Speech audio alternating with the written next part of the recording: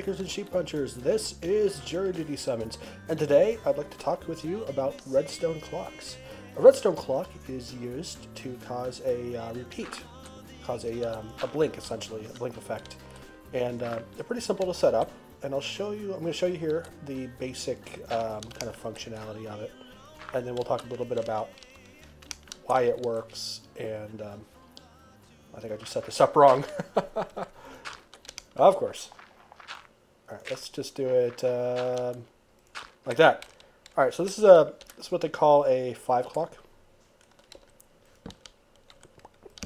This is a pretty basic one here. And then we'll go like that, like that. Okay, and so if you've been paying attention to redstone, you'll notice that a torch provides power. And then when a block that a torch is attached to is powered, the torch it's on is turned off.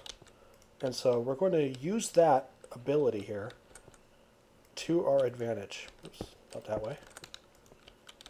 If I knew what I was doing, this would work a lot better, huh? Alright. So as you can see now, it's blinking. The reason why it blinks like this is that there is a delay between the time that this block gets power and this torch toggles either off to on. And so because of that delay, it creates a cycle of these blocks being turned on and off. And so you can attach something to that.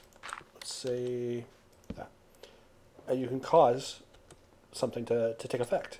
So in this event, in this case here, I just have a torch blinking on and off. We can attach that to a door or a dispenser or railroad track. Any number of things. Alright, so there is other ways to do this. Let me show you another way. You can use the new redstone repeater blocks.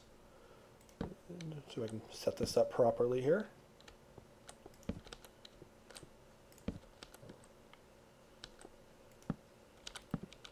What am I doing here? So the redstone repeater blocks work basically the same. The only difference is that they don't activate. Since nothing in here is providing power, you're going to have to provide it the initial jolt of power. But that is no problem. Yeah, let's get rid of that. There we go. These have the additional advantage of being adjustable. So I'll just use a torch to provide the first shot of power. And so that initial pulse is just being put in the cycle now. And if you ever interrupt the flow, it doesn't start back up until you've provided another pulse. So this one's self-starting. And if you ever need it to be faster, you can go a 3 clock, which is done... how do I do that again? Right there, and say right there. Close enough. Good enough. Whatever. Whatever. Alright, so power there, and then... There we go.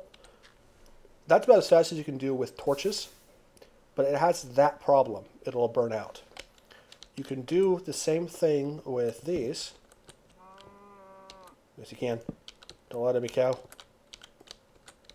Oops. I think you can actually just do it with one, but or with 2 rather.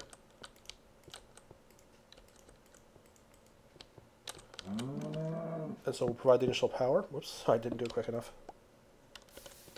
So there you go. That's still about a 3 clock though. Let's see if we can narrow that down just a bit. So just 2 delays. So this would be a 2 clock here. Oh, a little tough to get started. There we go. So that's about as fast as you can get these things to flash. You can use multiple flash, clocks on alternating circuits though. And so this is how you increase the time, but you end up breaking it though. And so I think I've talked about it before, but each notch, so that's the fastest setting, each notch adds another unit of time equal to the amount of time for that to come on once that block's powered. So that's one tick, essentially, they call it. And so that would be 2 ticks. There we go. These are both on 2 ticks. So the entire cycle is 4 ticks. There we go. So there we go. That is the basic redstone clocks. And if there's any questions, let me know in the comments field. I'll try my best to answer. I can't always answer your questions. A lot of times I get things like, it's broken, why is it not working? And I can't, there's nothing I can do with that, you know. If it's something that's not working, sometimes I got to see what's going on, or I got to have the issue, you know, described rather than just, it's not working. But in any event, have a nice day, everybody.